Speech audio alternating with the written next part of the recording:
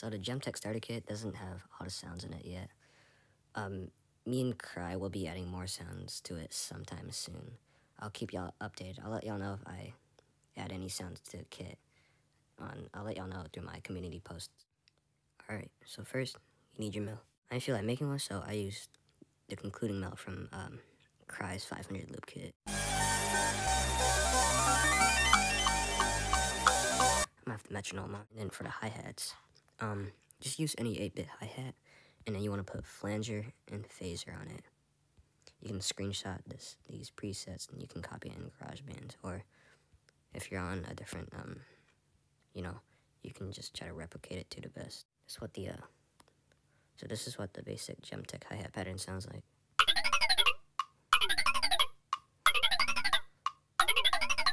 You can put a little more if you wanted to. You could do something like this.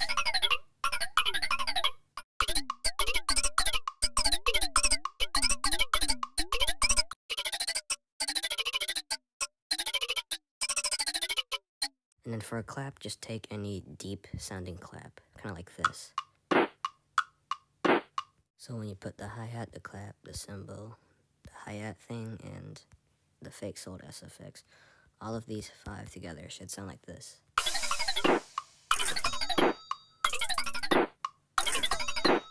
Notice how the cymbal comes first, and then the hi-hat thing comes in.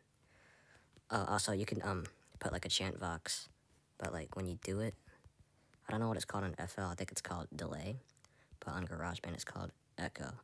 So put echo on the chant vox, and it should sound like this.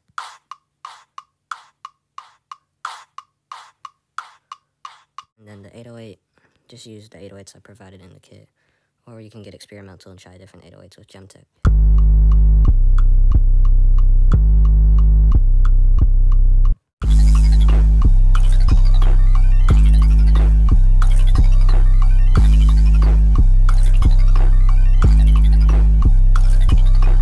So earlier when I was talking about getting experimental with Gemtech, let me show you what I mean by that.